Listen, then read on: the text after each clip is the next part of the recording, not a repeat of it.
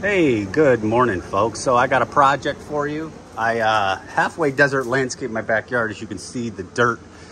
Yeah, I just can't deal with it anymore. So I rocked all this, and I used a terrace board at first, which it's been what, maybe a year and a half. Looks like total crap. As you can see, the dogs, they break it, and I didn't even dig it into the ground. I just kind of put it in there with stakes. It just, like, look at this, all the rocks kind of spewing out. You got separation here. Yeah, it just looks totally like crap.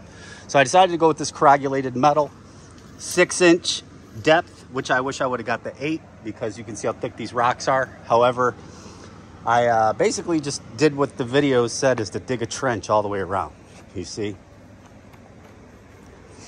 And so went all the way around, which will help the rocks maybe fall down a little bit more. They won't be as high. Get yourself one of these edging type shovels, okay?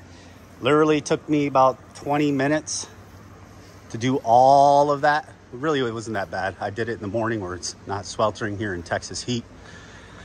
And basically what I'm gonna do is I'm gonna go through, lay this into the trench, probably start at one end. And you wanna get yourself a rubber mallet. You can use a rubber mallet directly on the metal, but it's not recommended. And I didn't really have any scrap wood laying around, so I'm gonna use this, I don't know, cut. One more thing, if you got a pair of these like pruners or whatever they call these, like, these will cut right through the sheet metal, no problem. Just keep that in mind if you got something like this laying around.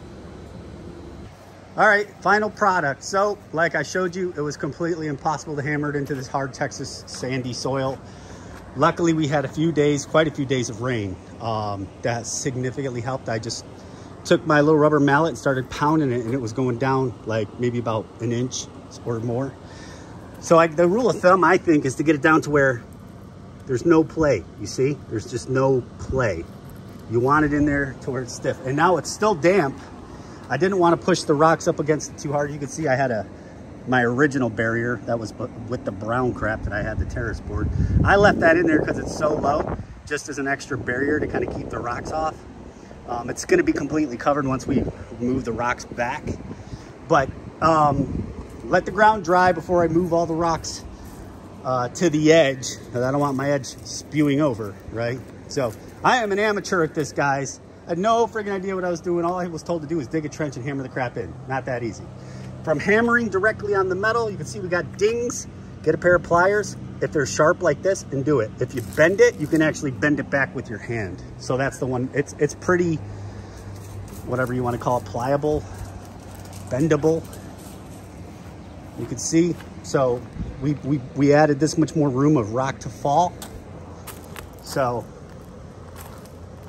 all in all, if you don't have rain, this is where it connected, because it was 2 40 pieces. So that's the 40 piece on this side and the 40 piece on that side. So yeah, highly recommend you soak your ground, let it get in there. See how I got these gaps? So while the ground is wet, I want to kind of seal that, right? So it dries, cements itself in. The right answer would have been, I should have bought some sand or some more soil, went down and filled it all in first, but I'm lazy. I'm only going to be in this house for like 9-10 more months, and that's that. So you see there's bends and stuff. You can bend that back out. I'm just not going to be too thorough today, but I hope you all got something out of this. The key is, there's another bend right there. Just get your pliers and bend it out. But the key is, do it when the ground is wet, a few inches at a time. That is all.